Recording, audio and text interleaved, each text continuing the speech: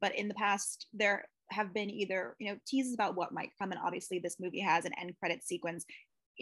For you, is there a story you're really hoping to tell with Psych 4, or are you right now waiting to see what feels right when the official order comes in?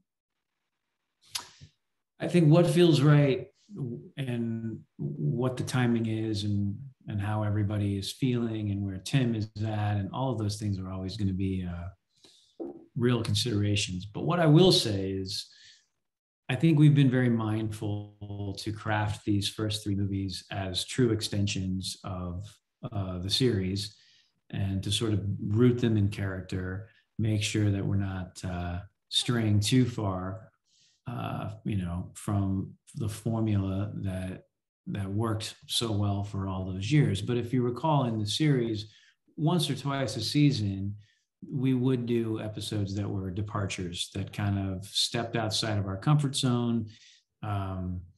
Something like the Yin Yang trilogy, although it lived in the universe of Psych, it felt different. Those episodes felt different, and it was very fun for us to do something different. So I think after three movies, we've probably earned the right to do the movie version of one of those episodes that felt like a bit of a departure.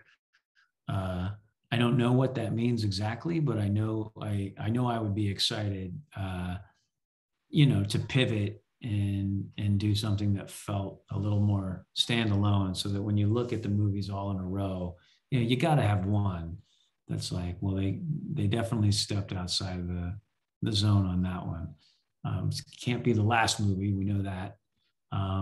You don't know how many of them there's going to be. So I feel like the next one could be decent timing for us to do something that feels a little bit of a departure. Steve said he wants you to do as many as there are Fast and the Furious movies. So I feel like you guys might have a long way to go if everyone's still on board with it. But would you be looking at potentially more of like a pop culture homage kind of standalone thing, or something more just tonally standalone? Yeah, I think we did both in the series, yeah. to varying degrees of success. But yeah, it could be something that tonally steps outside of what we're used to. It could be one of our sort of tribute, to a film or a format or that we haven't done yet, in a bubble.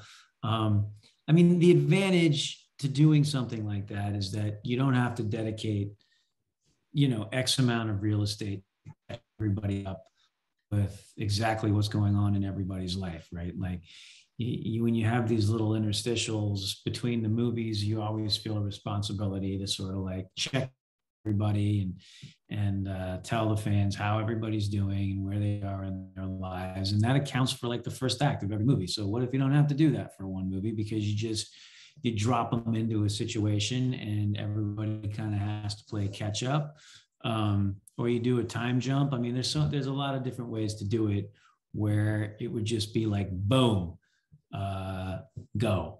And I think we could probably get away with doing one of those.